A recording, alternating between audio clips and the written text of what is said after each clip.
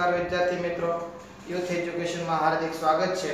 આજે આપણે ધોરણ 8 પ્રકરણ નંબર 6 વર્ગ અને વર્ગમૂળ જેમાં સ્વાધ્યાય 6.2 નો પ્રશ્ન બીજો શીખીએ। નીચે આપેલી સંખ્યાઓ ધરાવતી પાયથાગોરસની ત્રિપુટી આપણે શોધવાની છે। તો નોંધ તરીકે આપણે પહેલા જોઈએ કે પાયથાગોરસની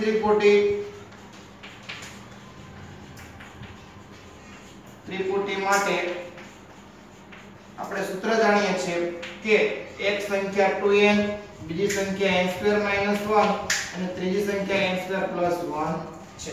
આપણે જે રકમમાં કિંમત આપેલી છે એના બરાબર 2n ધારી લઈએ તો આપણે કહીએ ધારો કે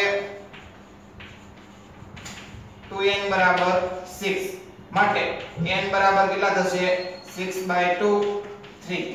બીજી સંખ્યા છે n² - 1 તો હું n² - 1 મેળવું તો 3 નો વર્ગ -1 એટલે 9 - 1 એટલે 10 થશે અને n² + 1 મેળવું 3 નો વર્ગ + 1 એટલે 9 - 1 એટલે 8 3 નો વર્ગ + 1 એટલે 9 + 1 એટલે કેટલા થશે 10।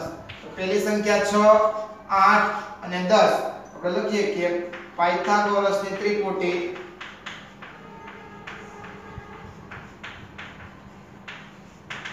છ 8 અને 10 છે। આગળ વધીએ 14 તો આ જ પ્રશ્ન મુજબ 2n બરાબર 14 લઈએ તો n બરાબર 14/2 એટલે n બરાબર 7 થશે। હવે n² - 1 એટલે 7 નો વર્ગ -1 49 - 1 એટલે 48 અને n² + 1 7 નો વર્ગ + 1 49 + 1 એટલે કેટલા થશે 50। તો પહેલી સંખ્યા 14 આપણને આપેલી હતી અને બાકીની બે સંખ્યા 48 અને 50 આપણે મેળવી તો લખી શકીએ પાયથાગોરસની ત્રિપુટી